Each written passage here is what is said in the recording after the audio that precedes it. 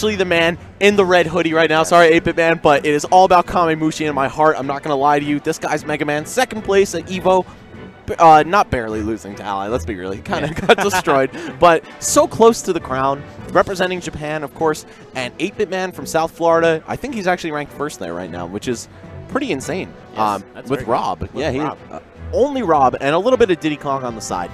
So these are two very, don't want to say robotic players, but, you know, they play characters that are robots and also play very, like, they run a process, right? Like, where they have these designated setups, and it always works if everything goes according to plan for them. And best believe those plans are pretty well made, so it's going to happen. You're going to see a lot of, from Kamemushi, the Z-drop, metal blades, footstools, all kinds of crazy stuff. From 8BitMan, you're going to see a lot of those gyro setups at the edge of the stage, Rob spinning top into up smashes, spikes, what have you. So these are two players who are really the masters of their character. I'd say without question, the best Mega Man and the best Rob in the world. The best of the robots, I'd Right, say. exactly. And, you know, I guess, who's the best Metroid? The best Samus? Yeah, the other robot in the game. That's a good question. Yeah, I don't even know. You should have watched Zero's video. Yeah, right. Okay, anyway, it's going to be 8BitMan versus Kamemushi. Extremely talented players representing South Florida and Japan. Never have played before, I believe, unless they somehow ran into each other at EVO. But I'm pretty sure this is a brand new matchup for both of them.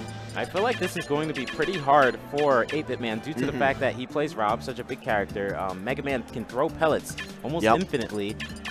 He's also easier to footstool due to the fact that he's so big. So we might see a lot of footstools, and I'm very interested to see how 8BitMan will avoid this. However, he might have fought Scat a couple times due to the fact that Scat is, I believe, in Georgia. He is, yeah. So they're one state apart and still like a pretty solid driving distance. Yeah, it's pretty far, yeah. It's not in a part of Florida that's too close to Scat, but let's see what happens here. Kameme, actually. Yeah, Kameme. Tag. Well, I think it's always been both. Like, it's Kamemushi is like the full name, and then he just like abbreviates it to Kameme, I think. Because he always, his Twitter was Kameme 0808 or something. Yeah. But either way, I'm just going to call him Kamemushi for all intents and purposes. Dude, his region is Kanto. That's so sick. This man is representing Palatown out here. Let's go. Wait, what? Look at his region. It's Kanto, like from Pokemon. I don't play Pokemon. You know that's like where Palatown and Saffron City and all that. That's Kanto, man. That's where that is. And the Metal Blade is picked up by anyway, yeah.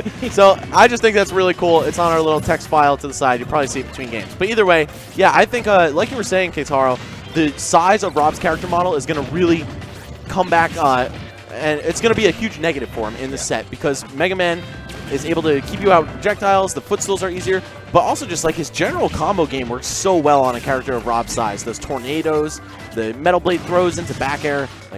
And as you can see, it looks like 8BitMan's having just trouble just getting on the stage. He has not touched the stage in a long time, and when he does, it's only near the ledge. Can't get it back into the center stage.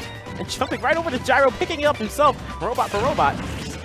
And even though this guy plays a giant character that's really clunky and clumsy, 8BitMan has never really been held back by that. He still looks so nimble and fast when he plays. Look at this, just going for the down throw, waits for the air dodge because what Rob wouldn't go for up air after that. And of course, 8BitMan wouldn't because he's smarter than that. Oh, it looks like he's already possibly looking for the footstool, but he knows he doesn't need it with the dunk. Kameme.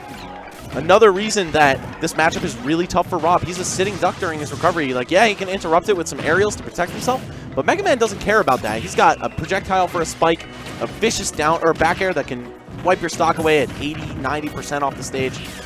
Oh my goodness, a jab lock with a gyro. It looks like Kamemushi's potentially already looking for the footstool combo. Look, he's holding Metal Blade.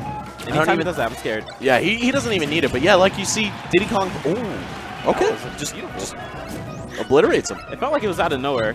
8BitMan's a really explosive Rob. You know how you expect Rob to sit there and, I guess, not do much or just throw stuff? 8BitMan always goes for these weird options, always looking for that up smash, too. Yeah, he's very mobile, but that was so unfortunate. He actually turned his gyro around, shot it the wrong way, and cost him some serious ground in making this comeback. Now Kameme looking really good to take game one here, but I don't know, man. Rage Rob actually is really terrifying. Rage Rob? Yeah, it sounds so weird to say, but oh. And he saw through it. Wow, man. Throwing down a Metal Blade, getting the Shoryuken. And that was a clean win for Kameme. Hopefully 8BitMan will have a better counter pick stage choice. I've seen a lot of players from Florida go into Duck Hunt. I don't know if Kameme likes to play there, but I think that's not a stage that's usually legal in Japan. So I feel like he would most likely ban that one or Lilat. Let's see where 8BitMan takes it. Man, Kamemushi was, I'm sorry, 8BitMan was looking really good in the actual fighting exchanges, but then when it came to like the nuttiness to come out, yeah, Kamemushi was just like, yeah, man, you've never seen this before, and I know it. Even if you played Scat. Yeah, a lot of people, their Mega Mans are definitely very different. And one thing that Kameme does that Scat doesn't do too often is go for the footstool combo. So you're always going to be scared of that, where you could think, hey, let me just run into Mega Man and try to do stuff. But that's what Kameme is looking for. So you just want to stay away to avoid that footstool combo. And if you guys did not get to see it, it did not happen this first match, but you'll most likely see it. Why do they always go to Duck Hunt? I don't know, man. I know 8BitMan does love the stage, though. I forget exactly why it's so good for Rob, but I'm sure he'll remind us during this match. Every Florida tournament, I always see Duck Hunt. It's like none of them, it's like a mutual agreement. Oh, if I lose a match, we're going to Duck Hunt, right? You know how they agree to go to Smashville? I think they do the same thing for Duck Hunt counterpick. Maybe because the stage looks like the Everglades Swamp or something. I mean, it really does. Yeah. They got ducks. Yeah. Hey, we're home. I got some of those. I mean, dude, this is basically New Jersey. There's grass, trees, ducks, dogs. Right, you know there's no grass in New Jersey. I don't know about that, man. But anyway, here we are, man. Kamemushi really kind of abusing 8BitMan on his own counterpick. Not even really fighting with the stage, but you just see him take the gyro and then fight with his own special moves. That's something I think is so powerful against characters that have to spawn an item with a special or something, like Diddy Kong. And I think a lot of people need to start doing that more. You take their item and then fight with your B moves or use Z-drop aerials. Something that I'd also like to point out, both these players have been doing a ton of Z-drop aerials with their items so they can catch them immediately and have access to their full movesets. Wow, 8BitMan taking complete control of the stage with these neutral airs. Good spacing by him. However, Kameme looking for that back air. It's a multi-hit. Any part of it hits, you can likely get the rest of the hit, and Rob is really huge. Double roll on the dog. Wow, another landing Metal Blade into the up tilt. This is a savage display by Kamemushi. Oh my goodness! Oh, if he had only caught that Metal Blade reset. Going for the footstool combo at nearly 0%. Very interesting. Dude, this guy's moving. He literally looks like he's doing a speed run of Mega Man 2 when he plays. Oh yeah, he's a Mega Man player, and he's also a speedrunner in Super Smash Bros. Yeah. Trying to see how fast he can finish off the set. And this is a character that I'd say before this guy really started coming to prominence, everybody was like, oh, he's kind of mid-tier, middle-of-the-road character, campy, boring, nobody really cares about him. But now Kameme has made Mega Man one of the biggest hype engines in Smash 4.